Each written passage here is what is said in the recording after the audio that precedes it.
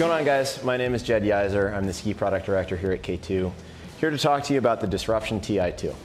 So the target customer for this ski is somebody that is spending 100% of their time on groomers and prioritizes high speed carving performance above all else.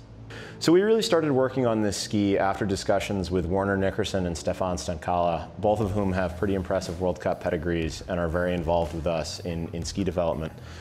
And we really wanted to build a ski that was going to let them ski the way they used to. You know, this isn't a race ski, but there's so many fond memories that those two guys have of their time racing and the way that a race ski will hook up and draw you into the turn and do so no matter how fast you're going. And that was really the focus of the ski, was to make a ski that was incredibly stable and rewarding carving at high speed and allowed those guys to push a ski designed for carving on piste as hard as they wanted to.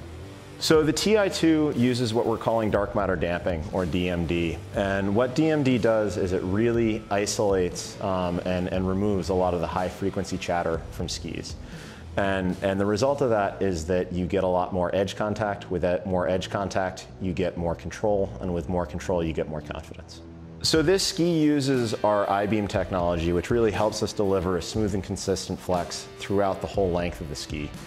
Given this ski's intentions, we went a step further, and each ski actually uses 4 sheets of Titanol per ski, and only one of those layers is the I-Beam.